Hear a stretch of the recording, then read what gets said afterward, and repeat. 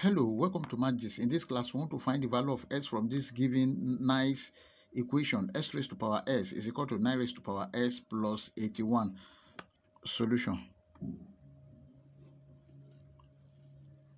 S raised to power s is equal to 9 raised to power s plus 81.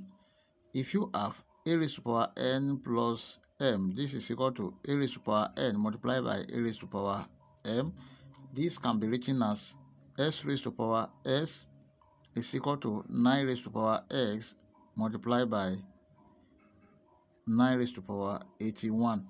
Now let's divide both sides of this equation by 9 raised to power s. Divided by 9 raised to power x divided by 9 raised to power x. This will cancel this. Here is s raised to power x over 9 raised to power x is equal to 9 raised to power 81. And if you have a raised to power n over b raised to power n, this is equal to a over b raised to power n. Then here is s over 9 to the power of x is equal to 9 raised to power 81.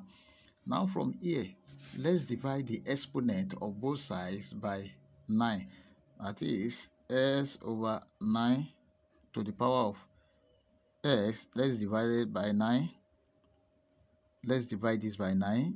Is equal to 9 raised to power 81 over 9.